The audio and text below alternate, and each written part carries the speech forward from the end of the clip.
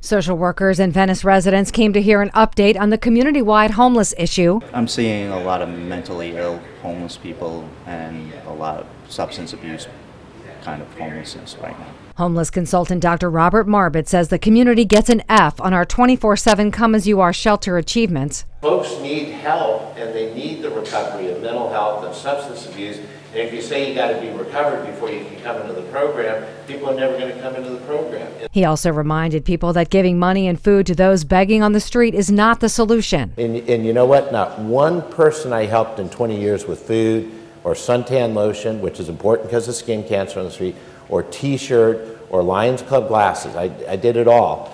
Not one person ever got out of homeless because of what I did.